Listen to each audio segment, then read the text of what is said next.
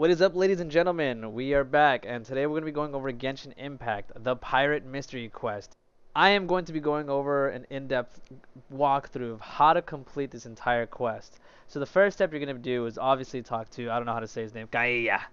We'll just go with that. After you talk to him, he's going to send you to the Adventurers Guild, and then you go over to him and talk to the guy for a couple of seconds to wait for the person lurking behind the wall.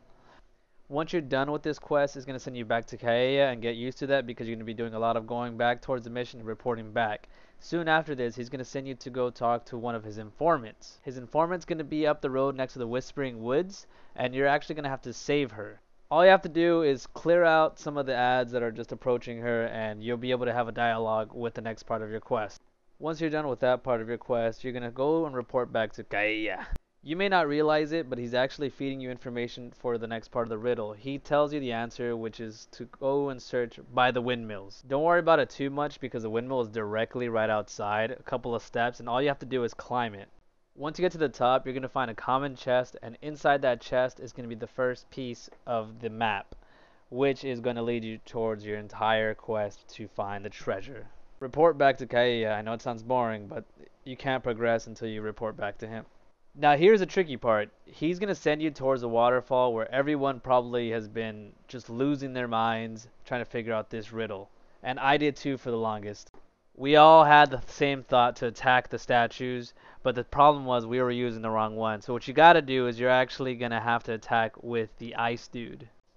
Switch to the right character, use the correct abilities, light all three statues, and it will open up the exquisite chest.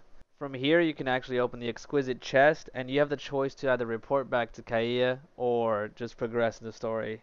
For the better sake of time, just progressed through the story. I didn't report back. This is probably the only time you can actually do that, and it'll take you towards the next step, which is going to be near the cove. If you don't know where that is, you just fly right around the cliff. It should just lead you there if you press the V button if you're on PC. Don't know what it is on mobile, but it should be there.